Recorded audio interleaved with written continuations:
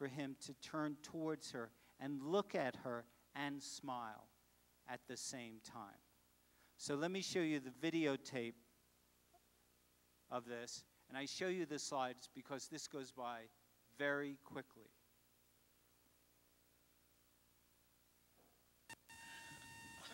Ow, ow, ow, ow, ow, ow. Let go. Let go. Go. Let go of my hair. I'm gonna get you again. Here I go. Here I go. I'm gonna get you again. I'm gonna get you again. I'm gonna get you again. Here I go. That's up. Yeah, that's up. I'm gonna tickle you. I'm gonna tickle you. I'm coming up both sides. I'm coming up both sides. Get that up. So you can see that one is that at the very beginning of the interaction, they're very well coordinated. That's the initial greeting and how they're greeting one another. Then there's this, in this case, a very big mismatch because of her angry facial expression. And it's a genuine expression. And I have to say, in my laboratory, there are very few instances where we have mothers actually making angry facial expressions at the baby. But with this angry facial expression, there's a real mismatch between what the baby wants to do and what the mother wants to do. She wants it to stop. He wants it to continue. He now feels threatened, and she wants to re-engage with him. And then over the period of time, there's a reparation such that they go from being in a matching state to a mismatching state, back to a matching state. So there's this process of matching, mismatching, and reparation. And a critical question, and what I think is most important, is what are the effects of successful reparation?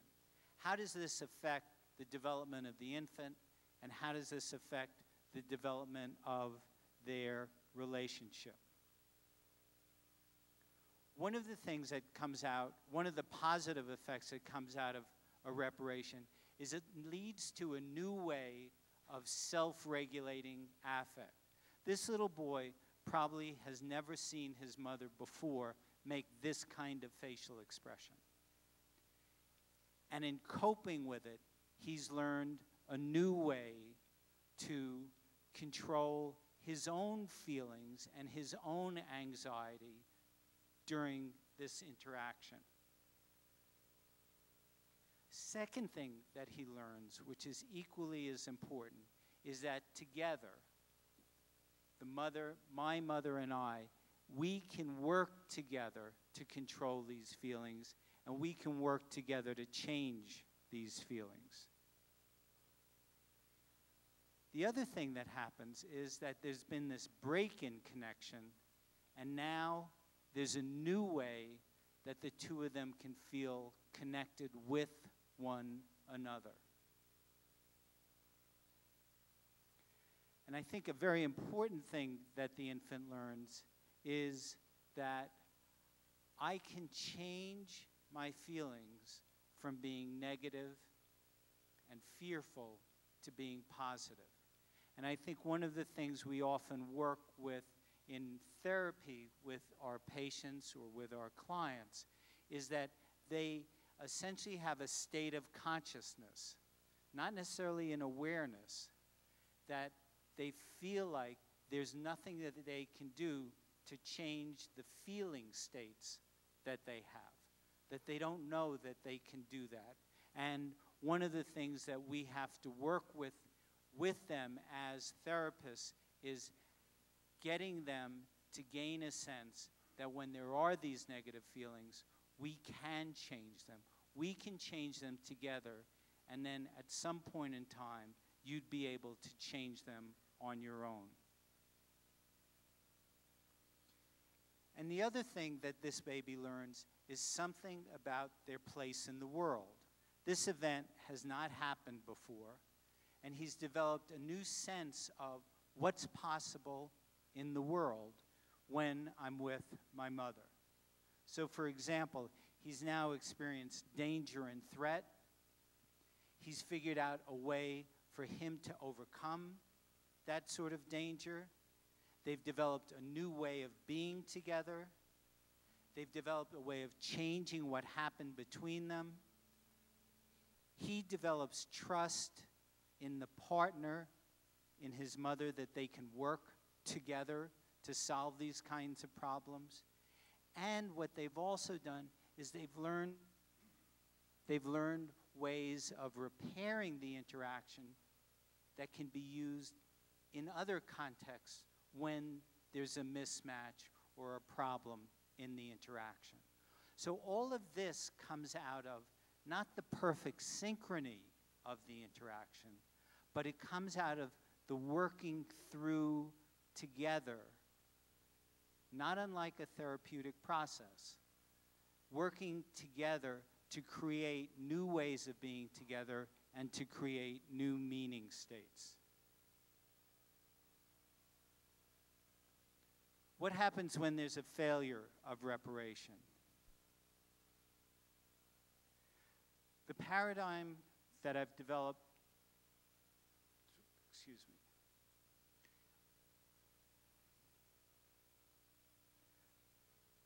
is the face-to-face, still-face paradigm.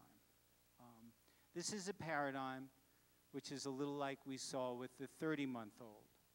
The mother is in normal play with the infant, in face-to-face play. Then I ask her to not respond to the baby, and she does that for about a minute or 2 minutes. And then there's a reunion where she and the infant come back together to play together again. And the infant's typical response to this failure, because the baby can't repair this given the instructions that we've given to the mother, is this is a sequence going A, B, C, D.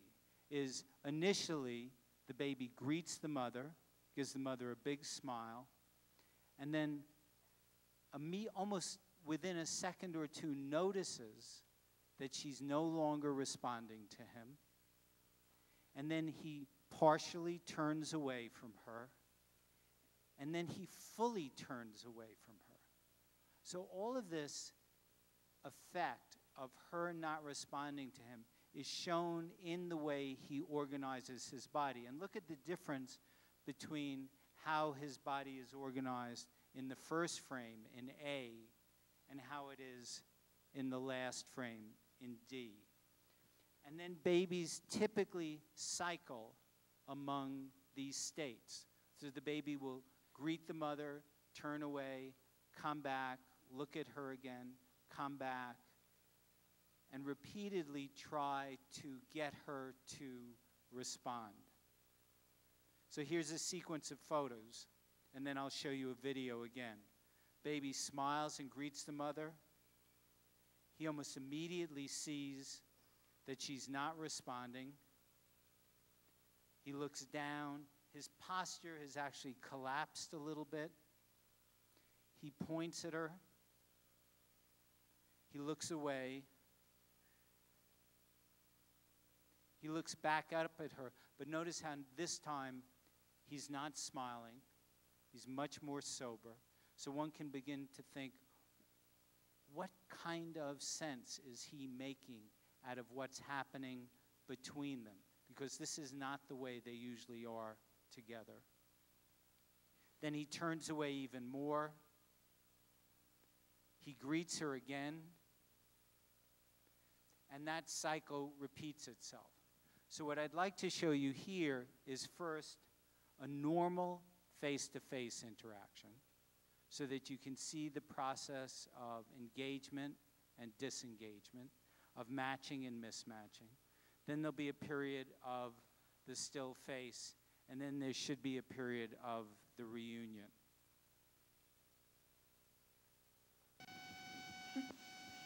Turn back and play.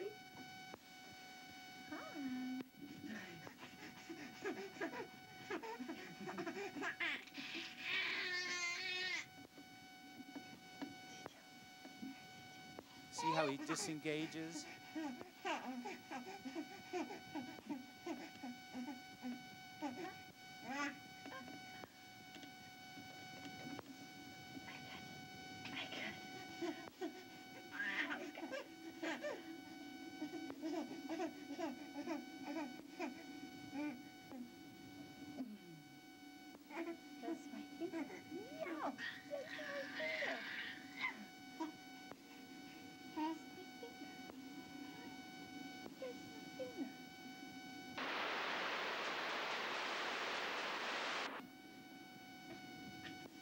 is the still face.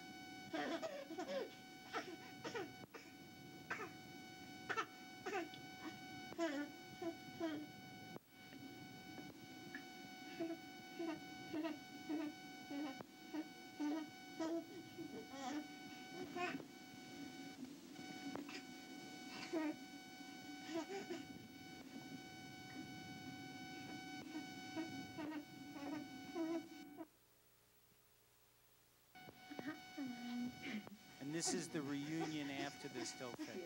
What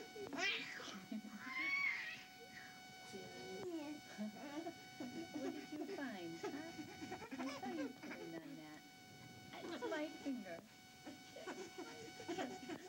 Oh.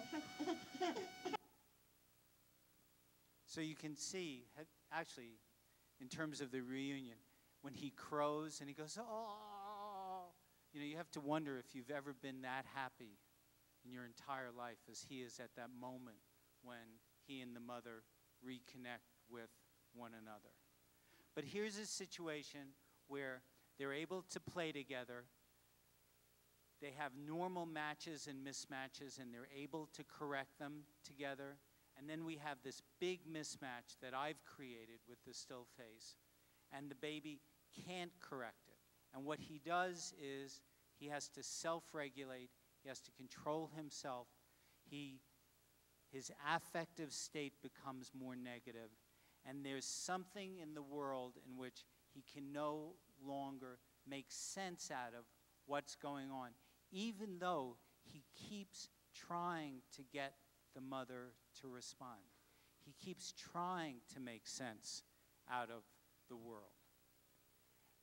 And then in the reunion episode, you can see how they reconnect and how much positive effect that has on the infant. So what the still face does is a withdrawal of mutual regulation. He's forced to rely on self-regulation, so he has to control himself. There's a violation of the expectation of the way that they are together, right? Meaning how they play together, their actions together, and their mutual affects. And this 6-month-old is left with only self-created ways of making meaning together because the mother is not making meaning with him because of the way that we've forced her to act. So this is a very powerful effect on the infant. And hold 1 second.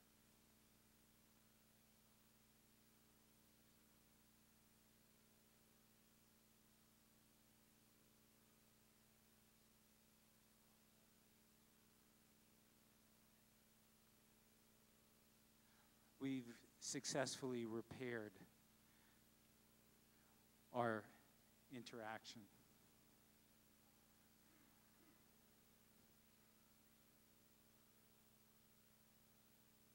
So what are the effects when there's a failure of reparation? Not simply of the still face, but in normal interactions where there's too great a mismatch going on in the interactions. One is there's a feeling on the part of the infant that I cannot control my feelings. There's a feeling that the way that we are together is unsuccessful, that we can't be in a relationship with one another, and we're not able to control it.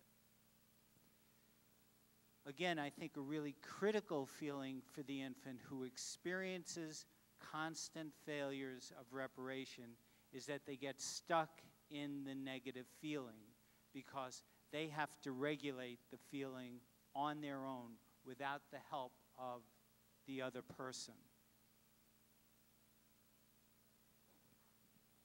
And the infant does develop a meaning, but this meaning has to do with having no place in the world, that I don't know how to act in the world.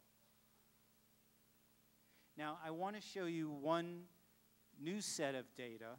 I showed it to some of you yesterday, but I want to show it because it's not just the actions and expressions of the baby and the mother together that are affected, but it's also their bodily physiology that also changes during interactions.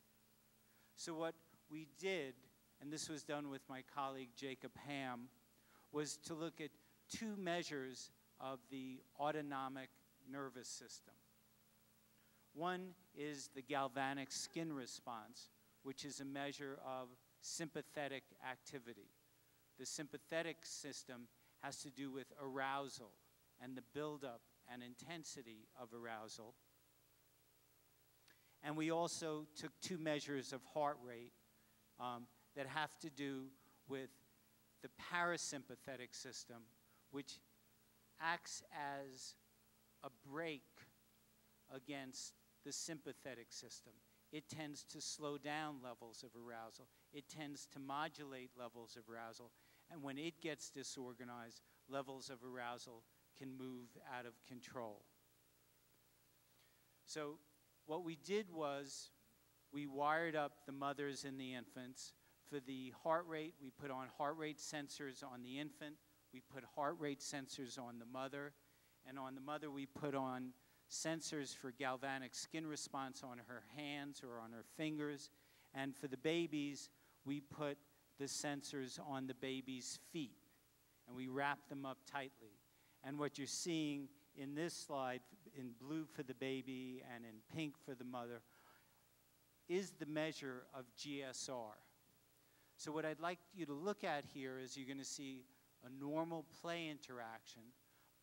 But what we were interested in was two things. One is how the autonomic system is affected by normal play, still face, and then normal play again.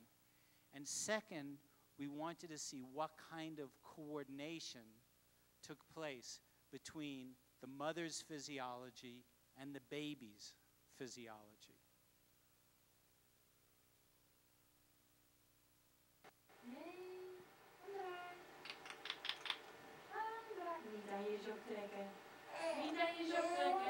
Now look how they get coordinated.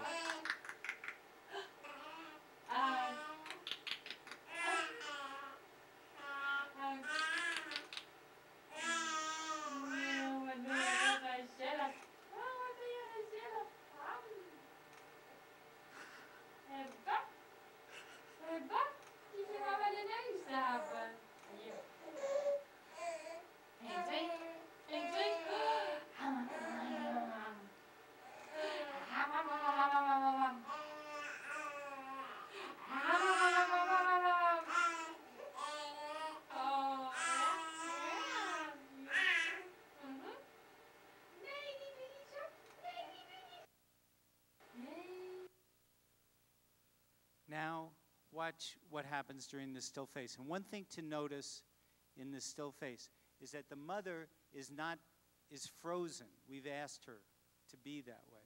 But look how active her physiology is. And look for the relations between her physiology and the physiology of the infant.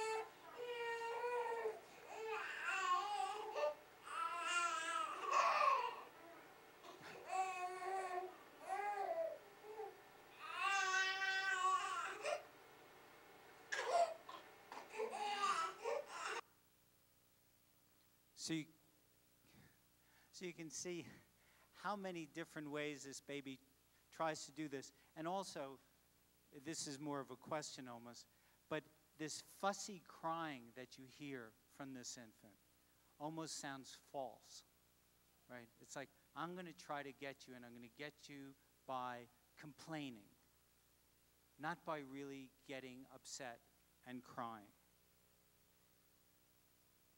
And then this is the reunion where they come back together again. Achterover zitten, straks gaan jullie spugen. Yay! Daar is hij weer! Woef, woef, woef. Woef, woef, woef. So what we did, and I'll skip these because I want to get to the more important part of this, which has to do with the underlying physiology. We see changes between the episodes of the face-to-face and the baby's physiology. But we also see relationships between the mother's physiology and the baby's physiology. So for example, if you look at the 0.293, this correlation is of the mother's level of arousal and the baby's level of arousal. And there's also a relationship between the mother's heart rate and the baby's heart rate. So what we're seeing are periods of time in which there's a matching of the physiology. And then there are periods of time when there's a mismatching of the physiology. So that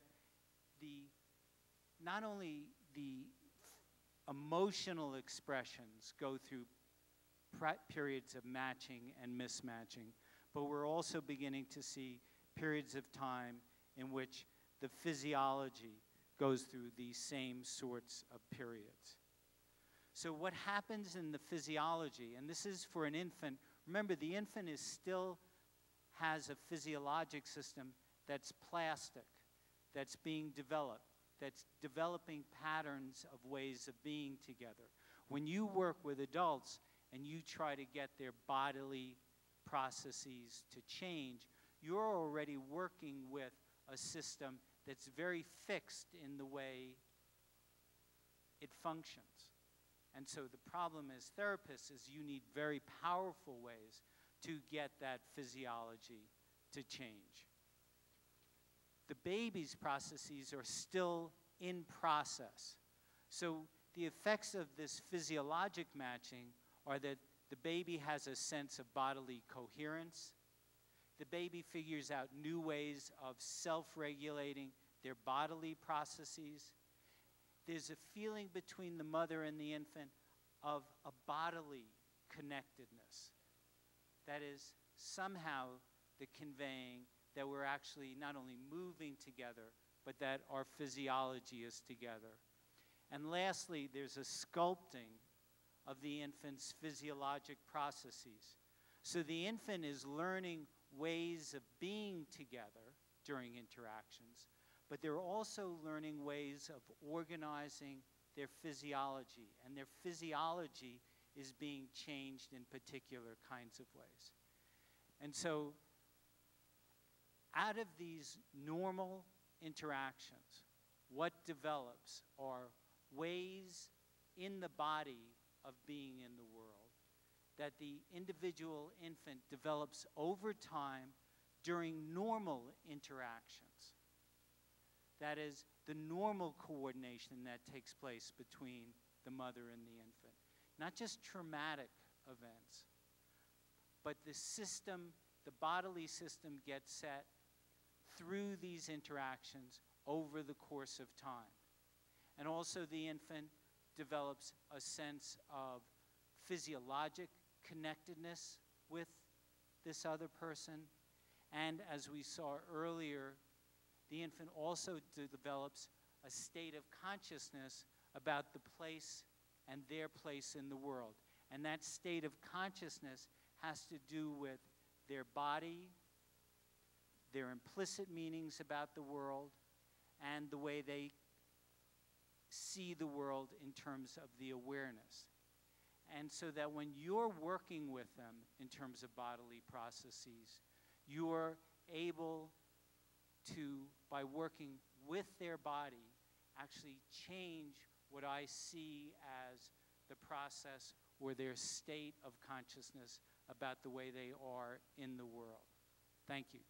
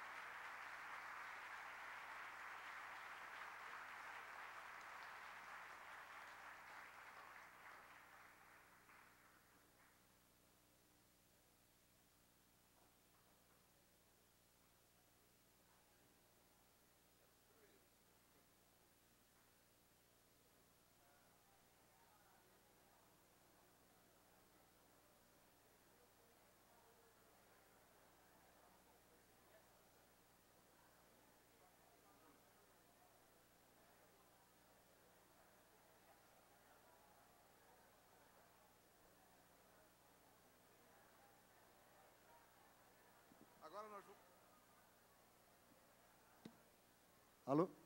Pessoal, enquanto eles trocam aqui o computador, vamos dar uma espreguiçada aí, se esticar, levantar.